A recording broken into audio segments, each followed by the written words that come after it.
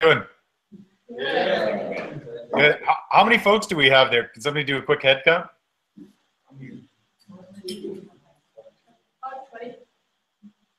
20? Is that what I heard? 16, I'd say. 16? Yeah. Great, great. Tig, good to see you front row and center. Mm-hmm. Well, thanks so much for having me in your class for a little while here. I really appreciate the time and the energy. As Teague and probably Sam can tell you, I was down in Rex with those folks for the regenerative agrarian training, or the Regrarians training. And during that presentation, I had the opportunity to present on this work. And also during Permaculture Voices 3, I had the chance to do some presentation on this work. And Eric and Ryan were both interested in me presenting to you folks and potentially passing on a little bit about what I've learned in the time. And that's how we found ourselves here. So as the little name bar says, my name is Javin Kirby-Bernakovich. I'm from British Columbia in Canada. I'm in the interior in a place called the Boundary Region, in a beautiful, beautiful valley called the Kettle River Valley. And today what I want to do is I want to pass on what I've learned when it comes to life design and how it applies specifically to regenerative agriculture, the permaculture space, what you folks are learning and doing.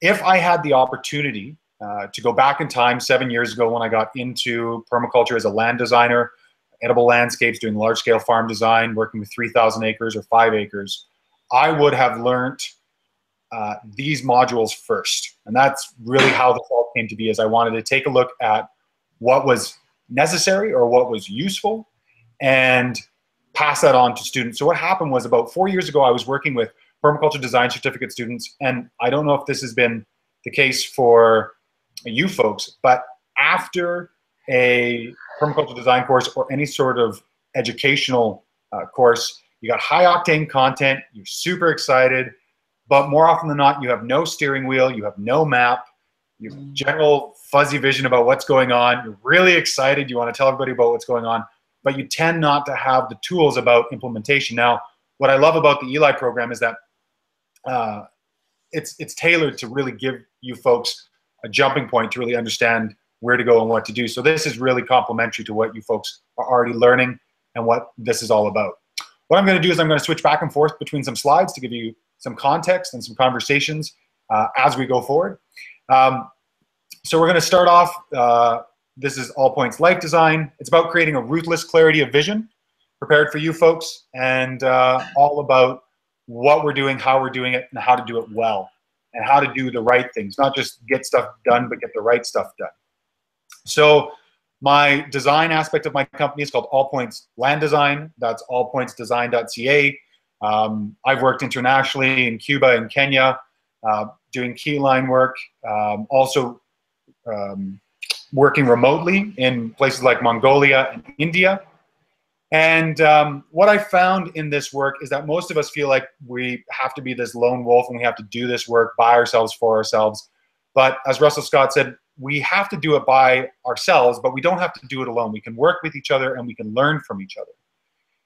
Similarly, P.A. Yeomans, the creator of Keyline Design, had a wonderful saying that we have to plan the work, then work the plan.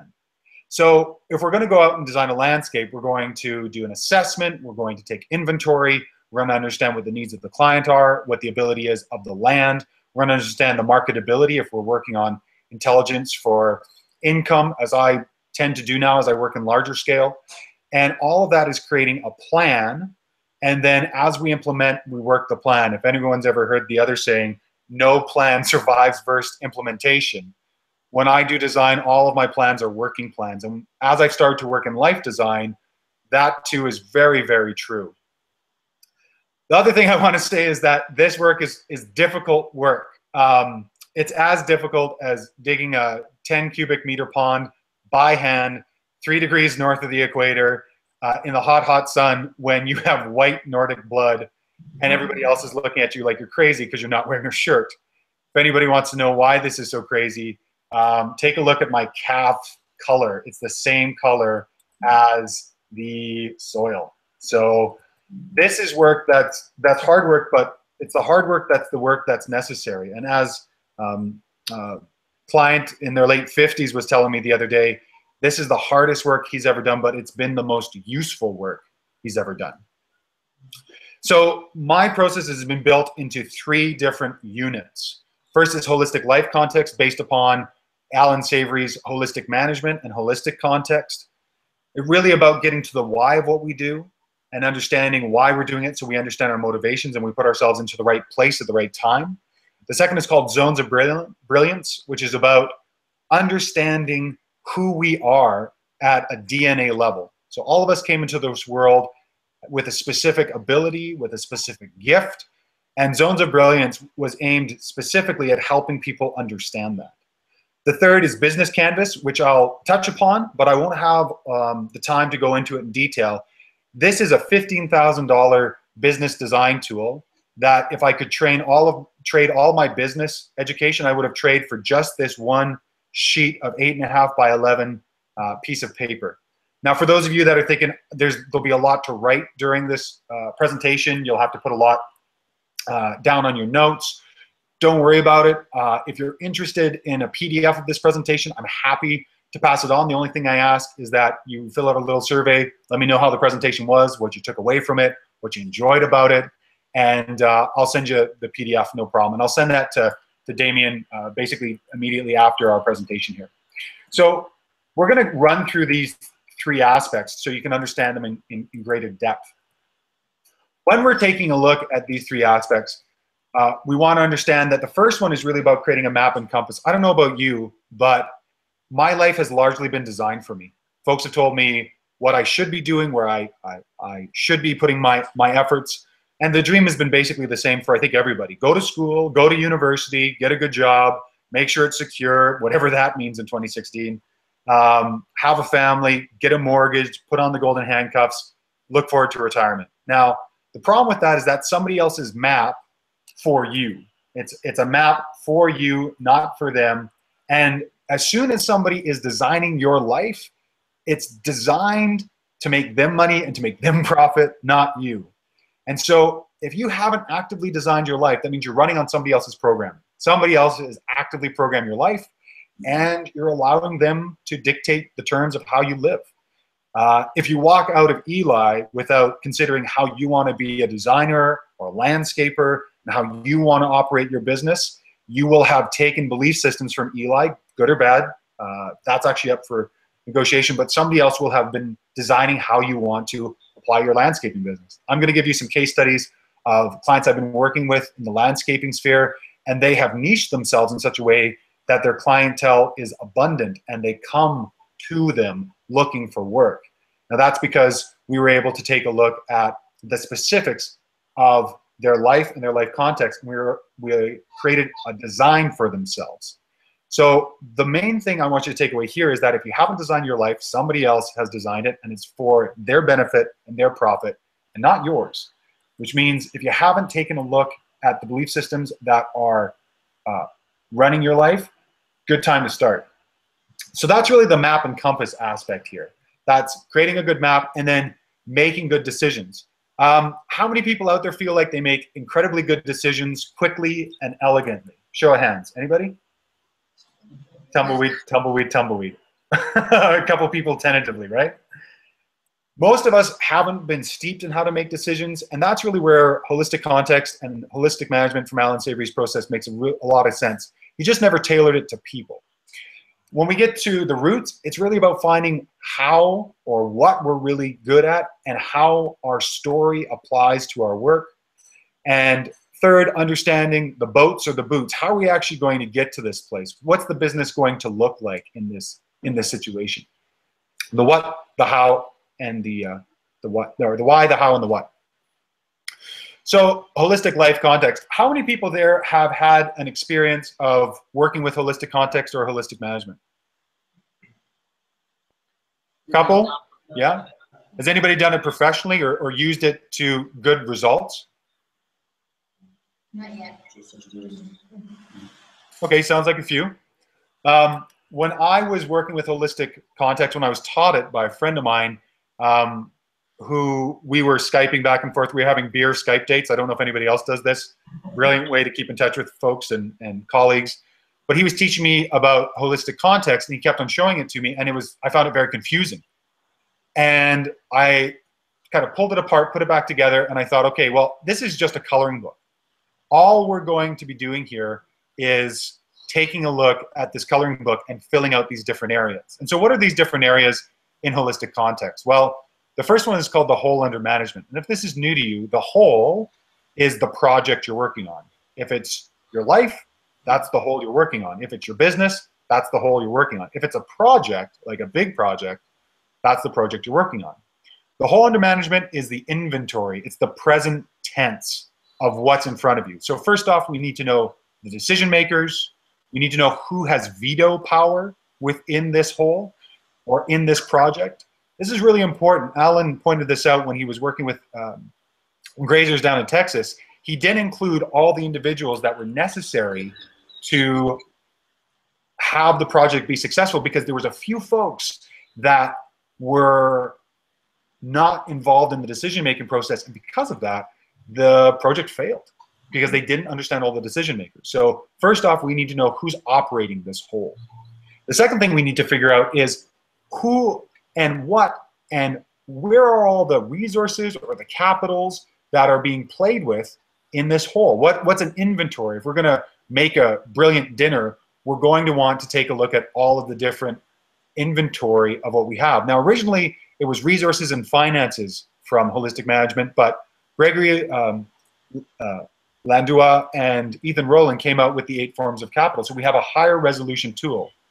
Now, the 8 forms of capital takes a look at living capital, everything that's alive, spiritual capital, our intent or what or why we're doing it, cultural capital, the stories, our myths, our taboos, takes a look at social capital, the people we know. If this was a song, it would be who are the people in your neighborhood from Sesame Street. It's all of the capital of the people we know.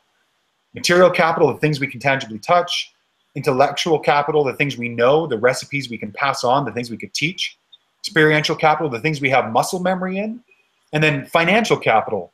Now, more often than not, when we think about capital, we're thinking just financially. But when we start to break this apart into these 8 forms of capital, we start to have a holistic sense of what's all of the material wealth we have to work with. This has been such an important process for me, not only in life design, but land design. Every single client I work with goes through holistic context. I won't work with somebody unless they go through it because it allows me to get detailed data on them, especially folks that are looking for me to design farms or income and understand if their skills, their attributes, and their strengths actually lend themselves to the Haskap farm they want, or the hops farm, or the mixed farm, or they're trying to do hydrosols. They're trying to go into a specialty market.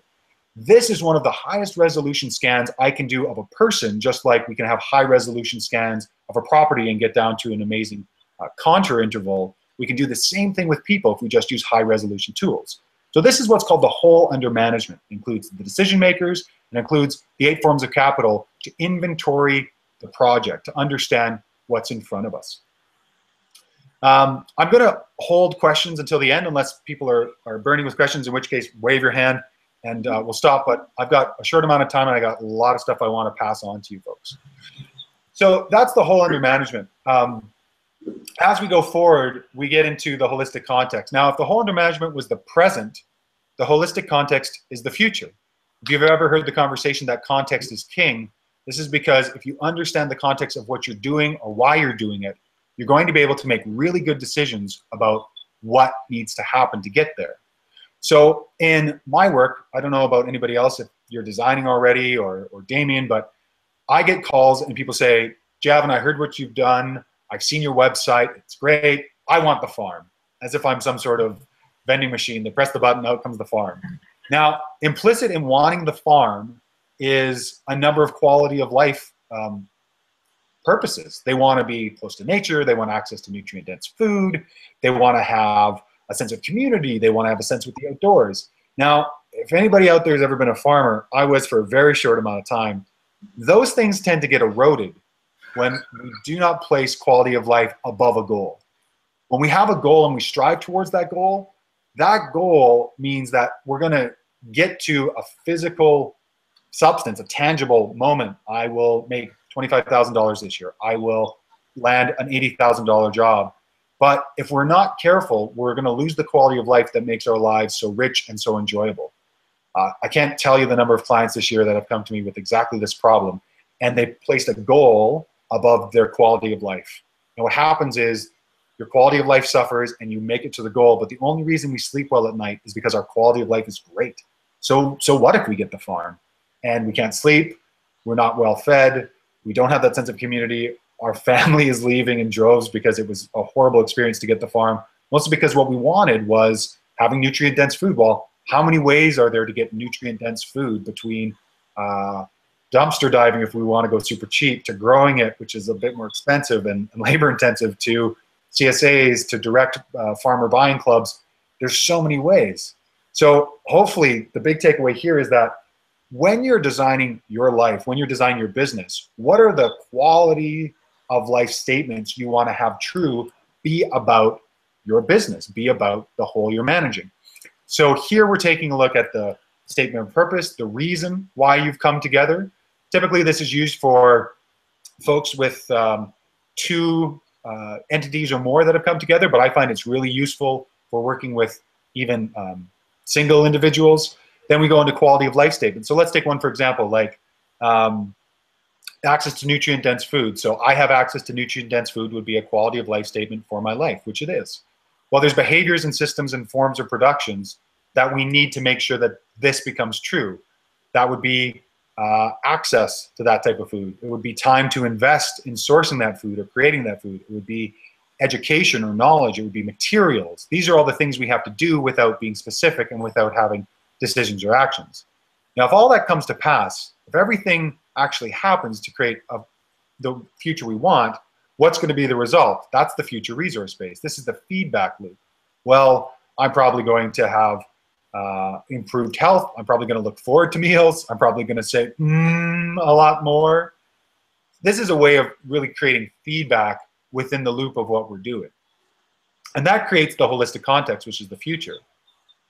Testing questions are used to take any decision or action that will affect the whole or that we are going to take because of the whole and see if it actually fits, if it makes good sense, if it takes us towards the right direction of our holistic context, if it's going to actually create these future resource bases. If it gets to the root cause of the problem. Has anybody ever worked with a client or yourself and worked on a problem where you ended up trying to solve a symptom instead of solving a problem? You tried to put a Band-Aid over the leak in the dam instead of working on the dam itself. We have to take a look at all these testing questions to make really good decisions. And when you're practiced in it, it can take no more than 5 minutes to make $80,000 or $150,000 decision. We did it last year. I worked in a collaboration, a designers collective. We came up to an incredible opportunity financially to do a design for a 10,000 square foot house, the landscape for it. Normally you can take a look at 10% of the build price is usually what the landscape will cost. And it was going to be financially lucrative, but they wanted 2 putting greens. They wanted a 100-foot gas line out on their dock. There was all these things that were not congruous with the rest of our quality of life statement. So we went through this. It failed multiple times. We went ahead with it anyways. And sure enough, 3 months later, we were so bogged down by this decision, we reassessed and we said, you know what? This isn't doing any of us any favors, even though it was financially lucrative. We dropped it and it was like taking off 100 pounds. We were able to move forward very quickly and very elegantly. Every business I work in now, and I've got 4 business enterprises I'm working with, every single one has a holistic context. It is the most important tool I found in permaculture.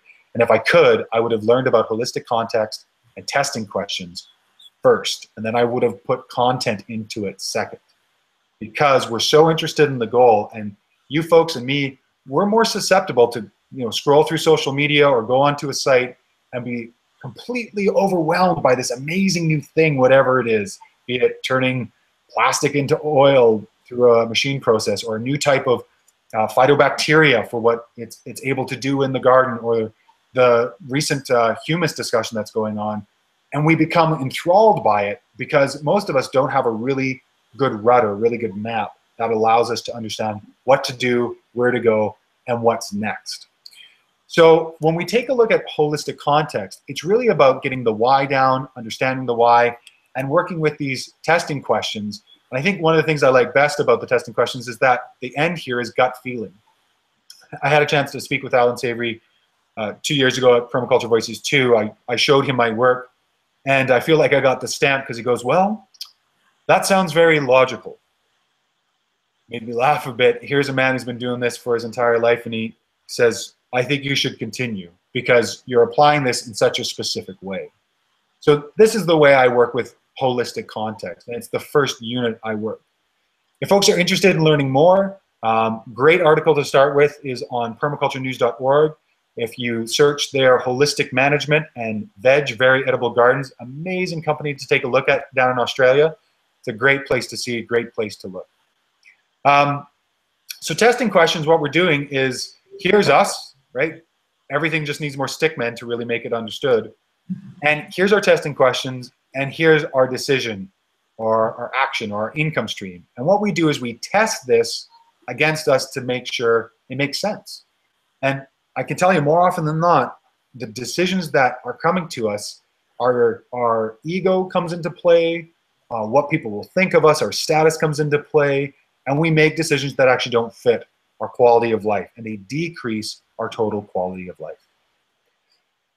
So this is my context to give you a sense of it. This is active as of May 2015. Quality of life statement for me, one of them, I'm light, focused, confident, stress-free, and excellent physical and mental health. This is the quality of life statement. Forms of production are I stretch, I eat nutrient-dense food, I engage in physical activity, I do not overcommit, I leave unscheduled time, I breathe clean air and breathe clean air and drink clean water.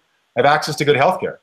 So notice I'm not saying I'm using a specific type of filter for water, for example, or where I get my dense food. It's just saying that that's something I need to create the quality of life I want. Now, when we go over to the forms of production, some things for me that are important is to have reciprocal relationships in my life, to have financial surplus, to be a craftsperson. And for me, just because this is one of my weak links, doesn't take me a month to get back to computer messages, right? Totally something specific to me, but something important as a feedback loop, as an indicator to understand where I'm going. We cannot manage what we do not measure, and most of us haven't built in metrics to see if we're on the right track, doing the right thing in our lives. And that's the beauty of having a holistic context and using it in a smart way, is that the future resource base shows us if we're getting closer to what we actually want. This is about creating a ruthless clarity of vision. It's kind of like being pregnant. You can't be kind of in your ruthless clarity of vision. You can only be in your ruthless clarity of vision or not. So if a decision allows you to move forward with your life, then great, it's within. And if it's not, it's without. And this is an important piece that was passed on to me by the current mayor of Victoria. She passed this on during her campaigning, is to have a ruthless clarity of vision to work with. It's a knife, if you will, to cut through the distractions and everything else in life. One of the last things I'll say about holistic context is, if you've ever used any sort of sharp implement or tool, most of these implements and tools, they wear down over time, right? So they're wearing down, they're actually not improving, they're not regenerative as a tool. They're not anti-fragile as a tool.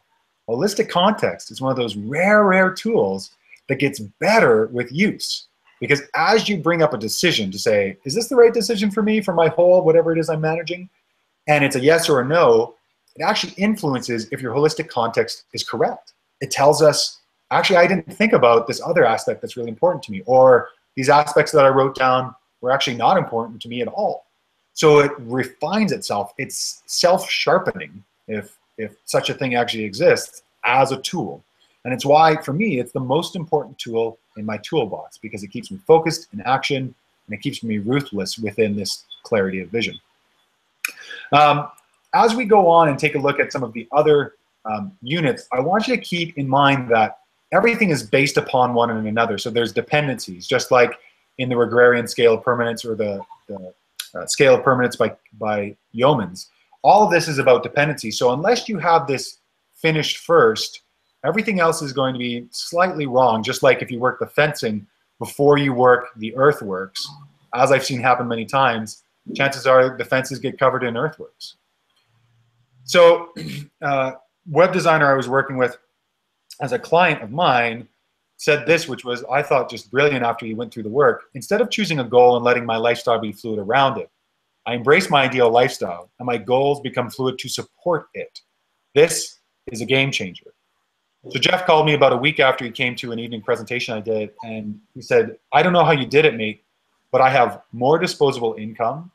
I'm eating better, I'm sleeping better, I have a better relationship with my partner. Everything's better because you just said focus and get to the priorities, but don't let the priorities be goals. Let them be quality of life statements. So as we go forward to Zones of Brilliance, now we're kind of getting into understanding who you are, your leverage points. For folks that understand key line design, this is like understanding your key points where life naturally wants to aggregate. And so there's three aspects here. What are the perennial passions? Now, first off, I need to say that I'm not a huge fan of Joseph Campbell, who said, follow your bliss, follow your passion. I think he was actually wrong, and that's a bit controversial to say, but I think he set up a generation of people to constantly follow bliss into hedonism and into overconsumption and into all these other aspects when there's so many other pieces to passion. There's inclination for sure, but sometimes inclinations lead in this circuitous route all the way to something you would have never imagined, as long as you're aware that you're constantly moving towards something fascinating that's within your story as a person. It's the progress that's actually success, not arriving. It's the movement that moves you through there. The other aspect there is your gifts. So what's in your DNA? What were you naturally born with that you're just exceptionally good at? Now, some of that is meticulous work. Some of that is an affinity for plants and them having an affinity for you. Not everybody has that. But really understanding what your gifts are and not trying to be or do the things that you're not good at. You can learn about them, but outsourcing or collaborating or human gilding with others to do that work. When I started in permaculture and land design, I was not a good renderer. So I sourced it out to a student of mine that was in a class once. Great graphic illustrator. I'd draw my chicken scratch. I'd send it to them. I helped them build their skill sets in their portfolio. And I landed 150, 200,000 jobs because of it, because I had the ability to show something that was at a professional level that I couldn't do in terms of a rendering aspect, but I could do the other aspect. And if I don't say this at the end, I'll say it now. Your highest value offering to your clientele is your thinking.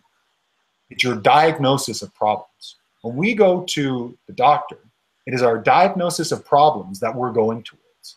Treatment can happen anywhere, and in the States, I've learned this more so than any place else. You can get the treatment in Mexico. You can get it at a multitude of different tiers in terms of health providing, but you want your diagnosis to be of the highest caliber possible. And that's what you folks are. You guys are investing in diagnosis, in understanding problems, and in solving liabilities for clienteles, and then allowing that to support the work that you're doing. So that's a gift that we all have in this sphere. The bottom is perceived problems. Now, this is really important. The problems that we want to solve in this world, they're the canvas on which we can paint, because I'd much rather have a problem that I wake up loving to try to solve every single day than a passion that's a bit more ephemeral, let's say, or hard to pin down. The Rosetta Stone was solved by a non-scientist that went at it for 20 years. Einstein worked at his work for 25 years before he came to a real conclusion. Benjamin Franklin, when we take a look at Madame Curie, all of these folks were working on problems, and those problems allowed their passions and their gifts to be brought out to this beautiful place called the sweet spot. These are niches that are native to you and only you that you can really excel at. And I want to show you some examples of how that works. Once we build up these ideas of gifts and skills and problems, because we're going to populate these areas. And these are just like the zones we looked at in permaculture, where things that are closer to zone 1 are things we do with a lot more ease, and things that are further out are things that we don't. So we ask ourselves 3 important questions. So let's say, for example, teaching for me is a gift. So do I enjoy this? Absolutely. Do I have skill in this? People say I do. Am I more for this? This is a really important question. Regenerative. After I get off the phone with you folks, am I just fired up and stoked and really enjoying this? Or am I walking away being like, well, it was okay, I kind of enjoyed it? How many times do we do that in life? How many times do we do that even in our businesses, where be it landscaping or doing the design work. There's something about it that actually just doesn't fire us up. So these are the 3 questions I ask about all the different elements within passions. I ask those 3 questions. Sorry about that. We're kind of going backwards and forwards. All these different passions, I ask those 3 questions. Gifts, I ask these questions. And problems, I ask these 3 questions, being, do I enjoy this? Do I have skill in this? And am I more for this, or is this regenerative? Maria Popova of Brain Pickings has this beautiful quote: the long game, the key to being interesting is being interested in your work. Doing this for other people, pretzeling for other people, you become embittered, and it starts to show in your work. Does anybody know somebody like that who's just not doing the work they love, and it's starting to show? Happens even in our industry. There's people who are doing it for too long. So I want to show you some case studies here. So this person had passion for permaculture and food. They had a gift of organization and motivation, and the problem was there was no good local food access. You're all designers. You tell me what this person did. What was their native niche? Teague and Sam, you can't say.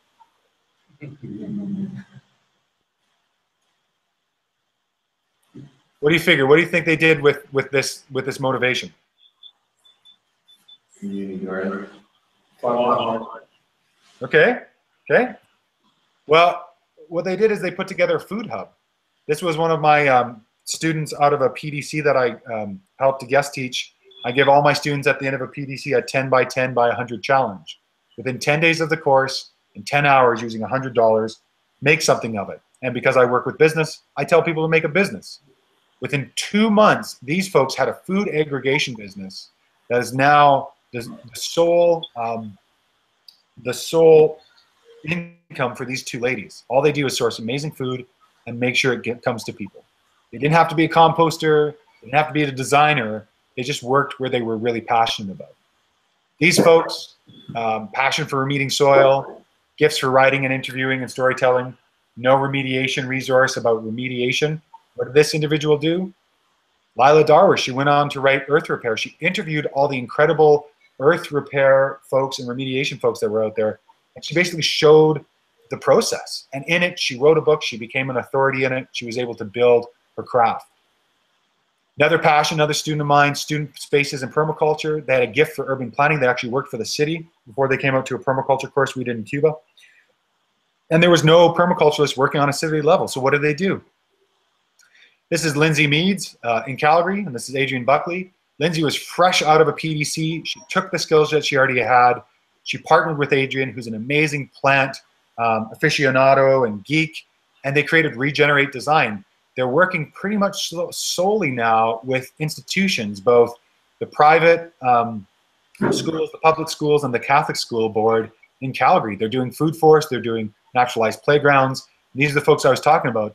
The city is saying, listen, here's an RFP, we want you to bid. We know you have the skills because you took the skills you had and you put them into practice. Case study, woman in agriculture, passion, writing, interviewing, and storytelling, gift. Problem, no source for women in permaculture.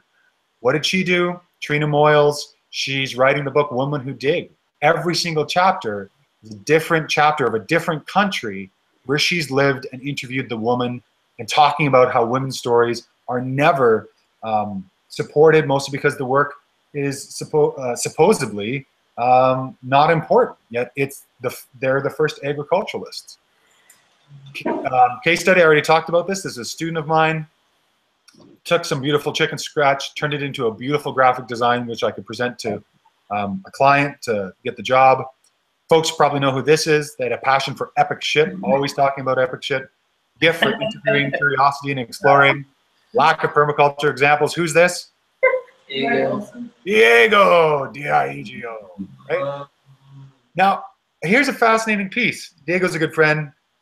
And here's Diego, and he still hasn't found what he wants to do in permaculture. We're doing a monthly podcast right now that's due to be out at the end of the month, all about life design and permaculture. And here's a guy who still says, I'm not really sure what I'm doing, but I'm enjoying the exploring, right? So his pathway in permaculture has included close to 1 million downloads of people trying to understand it. Another long-term client of mine, hand tools of passion, gifts for forging problem, lack of locally handmade tools. What did he do? Reforged Ironwork started to make handheld tools locally crafted from leaf springs, from resalved steel, working with local farmers, testing them out, breaking them, making them better. Another case study, permaculture education was a passion. Gifts, a lot of experience, permaculture landscaping. Problem, no education for permaculture landscaping. Anybody put these clues together? Right? Just finding the needs and solving the problems of individuals and providing it in an exceptional way. So we don't do permaculture, we use permaculture in what we do. So the question is, what do you do? Who are you at a fundamental level? And that's what Zones of Brilliance goes at. It tries to figure out who you are and tries to understand where are these native niches, where are these sweet spots for you. So it's this process of, I love what I do because I'm good at what I do, because I love what I do, because I'm good at what I do, because I love what I do, because folks are getting this. We're trying to connect the dots before we jump into something that we don't understand. So I wanted to share this with folks. I think income is all about creating a watershed. It's a watershed of income. Sometimes things trickle, sometimes things are incredibly gushing. They're geysers, they're main tributaries. So the whole under management, the zones of brilliance, the holistic context, this is the core of who you are. Now, the testing questions provide a membrane to see if these income streams are a good idea, if landscaping's a good idea. So currently, I have this many income streams. These are all the different income streams I have. If we're going to be non-monocultured individuals, we have to diversify. So I design, I install, I consult, I speak, I coach, I mentor, I teach PDCs, I do short courses, do life design. I used to naturally build, do affiliate sales. Tree crops, plant sales, and nursery are on hold right now as I've moved. I teach internationally. I Skype teach as I'm doing with you folks. I had a microgreens business for a little while. It was highly profitable. It took us 8 weeks to put it together. We were profitable from our first sale. We increased our profitability. It wasn't for me. I sold the business. I learned something, I understood it, and I moved on. I'm not holding to anything because I'm looking for my product, and I'm looking for the ability to deliver something that people love. So I just want to pass this to people that the market for something to believe in is infinite. So just like Eric's idea of don't have a marketing plan, have a community investment plan, people believe in what you're doing, they'll talk about what you do. So I want to give you a big take home, and the take home is what's in a name. So I'm a big fan of calling your business what you do. All Points Land Design, what do I do? I design all points of land. All Points Life Design, what do I do? Design all points of life. This is a client I was working with for a while. 2013, they called themselves Food Forest Worldwide. And you'd imagine that what they were doing is they were doing Food Forest Worldwide, but that wasn't the case. 2014, Integrated Living Landscapes. Lots of jargon, kind of confusing, okay? 2015, Living Landscapes. Well, what does that mean? What are you actually doing? So finally, they took my advice, 2015 to the present. Nick on the left there, and Josh put together Edible Landscapes Design. Is anybody confused about what these guys do? Anybody? Right? You know exactly what these guys are doing. They're Edible Landscape Design. Please, for me, don't call yourself like the oasis of permaculture. Like, just tell people what you're doing. It's so difficult anyways. The confused mind says no. Everybody who comes to your business is a yes, a maybe, or a no. The no's are leaving. The maybes are leaving. So you got to tell people exactly what you do, how you do it, why you do it, show them your point of view, get them excited, and then let them make their own choice. I love on my website, take a look at it. I have a good fit page, and I tell everybody, take a look at the good fit page before you work with me. Because it's all of these things saying, I don't work with everybody. I like to work with people who are like this. And I'll tell you, out of all the jobs I've sold in the last 6 months since I put this thing together, I've sold every single job. Because people who are calling me come through the website, they pre-select, and all the people that come through are already the clients I want to have. So however you can, make sure that people understand who you are before you start to sell whatever it is you're doing. Really make sure that that's clear. As we go forward here, and you've got to go back before you go forward apparently, we're going to talk quickly, and these guys are great. When you take a look at visual language, and really showcasing your work, they've done an exceptional job. So really check them out if you're looking for good examples on business basing. If I had two choices, make a business plan or make a niche statement, I would make a niche statement every single time. Why? Because you take a look at the most important things that your clients need to understand what you do and how you do it. So niche statement is, I work with these kinds of people struggling with these kinds of problems, feel this way about their problems, helping them to get these results. The people, the problem, how they feel about it, and what's the result. Why would this be important? Because if you can't pitch what you're doing, it's going to be confusing to everybody. So I'll give you a couple examples here. Kathy Whitham, this is out of the permaculture realm. I help parents who are at the end of their rope successfully stop the power struggles, connecting with their kids and restore peace at home. Anybody confused about what Kathy does? Right? Simple, to the point. Case study, this is the Eat Shoots and Leaves company me and my buddy Jordan put together here. We did microgreens, we did pea, sunflower, radish, buckwheat, same day cut, delivered in the area. We provide healthy eating aficionados, starved for good food, high quality, same day cut microgreens that are so nutritionally dense, people can feel the difference. Now think about that for a second. You're that client. Do you know exactly if you're my client or if you're not my client?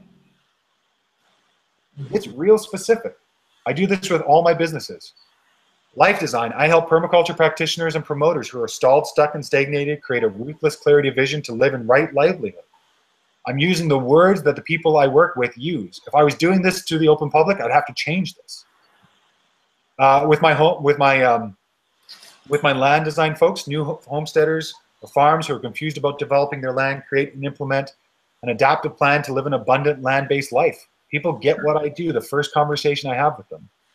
Working with a wood company, a firewood company, we put this together. We provide remote households who are frustrated with finding reliable firewood, dried, split, full cord, large firewood, delivered when promised for peace of mind and a warm home. Anybody else feel like they were just hugged by tree beards? Like they reached out and was like, we know your problems. We want to help you. Here's what we do. We hope you like it. Hug. Like, we can be amazing forces of good with our businesses. It's our opportunity to make utopia. Our businesses are the way to make utopia. If you want an amazing short book on business, Anything You Want by Derek Sivers. Put together CD Baby, the first independent CD music store, online store. Great book, simple read. The audiobook's like 2 hours long. And he has that great line. It's your utopia. It's your vision of the world. My vision of the world is that every person who's ever been programmed and controlled to be overconsumptive is programmed to think that they're isolated, that they can't take care of their limiting beliefs. I want to change that. That's what my life design work is about. It's about changing a fundamental problem in my lifetime. Here's another piece of advice that I give to clients that I'll give to you guys today. Work on a problem that is so big that you can't complete it in your lifetime. Because every day you'll wake up and you'll work on that problem and work on that problem. You'll gnaw on that bone every single day. And the next day you got to work on it again. And the tenacity of that outweighs anything else because you'll be in the game as long as you want to be. You won't have to find different solutions. You won't have to find different interests because you'll be working on the problem. Again, we come back to that problem idea. So niching statements, highly recommended. We work with these kinds of people with these kinds of problems who feel this way about the problems, helping them to get those results. Again, if you go through the survey, I'll send you this PDF. You'll have all of this as notes. So last but not least, getting to the end here, Business Canvas. This is the most business design tool I've come across. Friends of mine, they charge corporations $15,000 to run through this 8.5 by 11 page piece of paper, and I'm going to show it to you here. This is it. This is an entire business that can be brainstormed in half a day with 2 or 3 people. It's incredible. It's called the Business Model Canvas. Look it up online. They make it freely available online. And I can tell you, after looking at all of these different types of ways of building a business, this is by and far one of the most important things I've ever come across. If I could do it all again, I would have learned holistic context first.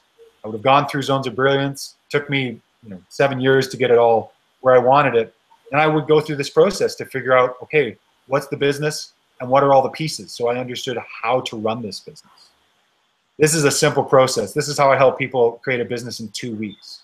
It's not a difficult process once you build it down to little steps, and we're just coloring in boxes. So usually I give this 10, 10, 100 challenge, but I'm sure you folks have already, you'll already be given a challenge. So I'll say this, the next 10 days, 10 hours, $100 in your currency, take what I've talked about during this presentation and do something with it. This is all neat information, but actually physically do something. Build a niche statement. Take a look at your zones of brilliance. Start to work with holistic context. Take a look at my website. See if the work I do makes good sense for you. This isn't a pitch to work with me. This is a pitch that you actively design your life, because the more you do that, there's one less person who's being controlled out there. And if you're independent, you're going to make good thoughts and good conversations. When I've done this 10-10-100, people have gone on to do amazing garden work after PDC, started a hempcrete house, a chicken coop, started a seed company, which was pretty cool. My whole philosophy is just to wake up every day, kick ass, and repeat ad nauseum, however that is for you. So this is on my board. It's what I wake up to every day. And you want to reach out and say hello to me, you can reach me at javin@allpointsdesign.ca, or you can go to the Life Design page. That's All Points Life. It's actually allpointslife.com. It's not All Points Life Design. It's allpointslife.com. And you can take a look. I also have a YouTube channel under my name, and other aspects to chat about. Such a pleasure to talk with you guys. I love talking to folks who are active in business and moving towards. So I don't know how much time we have there, Damien, because I'm sure we've started. We've gone over. I gotta go to some other stuff, but I'm gonna make your stuff available for people so they know how to contact you. And that was awesome. That was very dense, in the best sense of that. It was that nutrient dense brain food. Thanks so much, everybody.